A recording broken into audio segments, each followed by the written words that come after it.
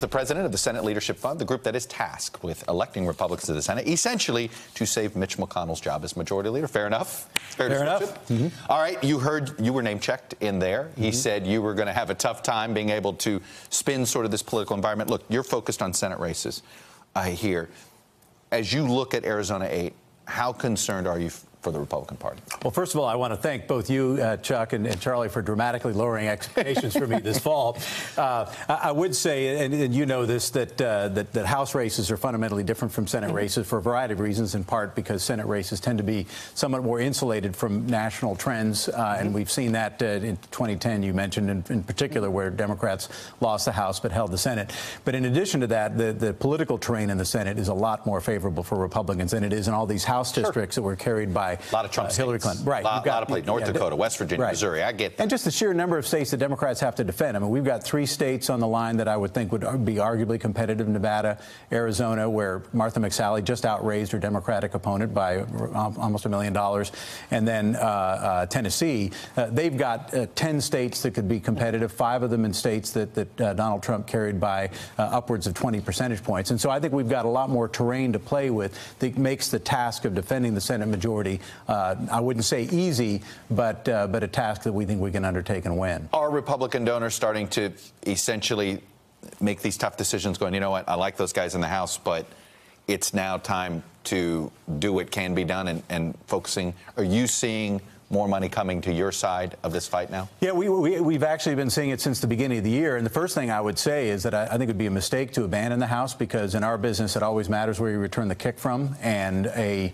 30-seat deficit in the House is going to be a lot harder to make up than a smaller one, even if you thought that holding the House was beyond reach. But the other thing that really motivates our donors is the importance of the Senate in terms of confirming Supreme Court justices. I mean, if we were to lose the Senate majority, I'm confident that Chuck Schumer would allow the Supreme Court to dwindle down to 6 justices before he would confirm anybody. You would only have Mitch McConnell to thank for that strategic idea. Well, both sides have played that game, but nevertheless, I think there's a sense that the third branch of government is absolutely critical to defend, and that really comes down to maintaining a Senate majority. And that is a big motivator for some of your donors. Absolutely. Judicial nominations. Let me ask you about the Mick Mulvaney comments. I mean, the cynic in me says he made what we used to be known in Washington as a Kinsley gaffe, Michael Kinsley, when a politician accidentally speaks the truth, which is a donor's going to get a call returned before a non-donor does.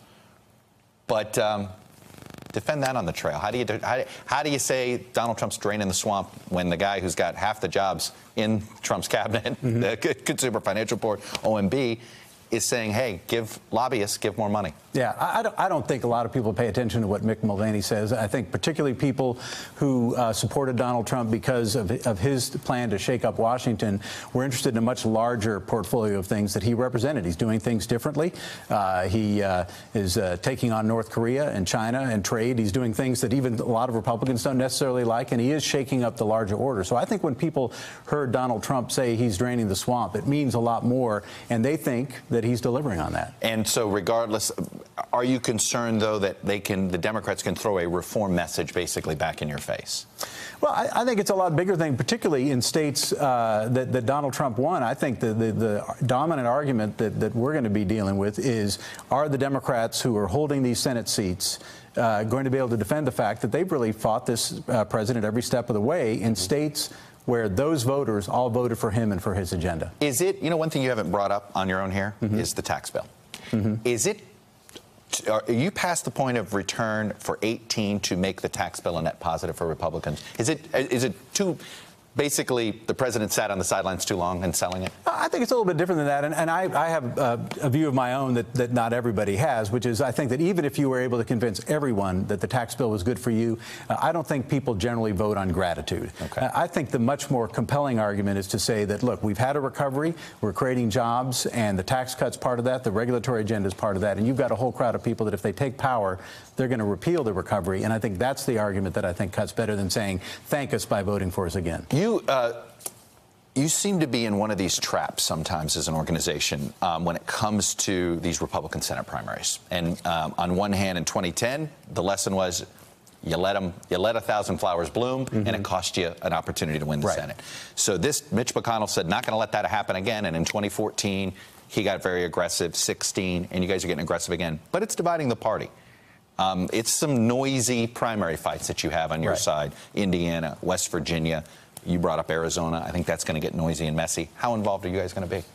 I think when we see a choice between somebody who would certainly lose the race and somebody who would certainly win the race, we will sometimes get involved, but not in every case. It may not make sense every time. We're strong supporters, for example, of Martha McSally. You just said Martha McSally. She's got 2 primary opponents, so you've already made that decision. You're for her. Well, we're for her. I don't know what we'll end up doing in that race, but it's a very clearly, if you just look at the polling, there's one person who could beat Kirsten Sinema, and that's Martha McSally. West Virginia, are you more just against one candidate and you don't care what the other 2 do?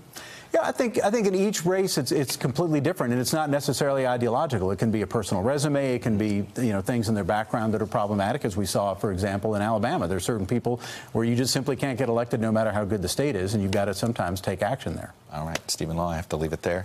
It's going to be a wild ride. It's going to be fun. You've been on these before. You're having too much fun. I think you've now been involved in every single Senate race twice as a campaign strategist. Well, elections are hard, 200, but they're enjoyable. 200 Senate seats I think you've done. Anyway, Steve Law, thanks for coming on and sharing your views, sir. Hey there, I'm Chris Hayes from MSNBC. Thanks for watching MSNBC on YouTube. If you want to keep up to date with the videos we're putting out, you can click subscribe just below me or click over on this list to see lots of other great videos.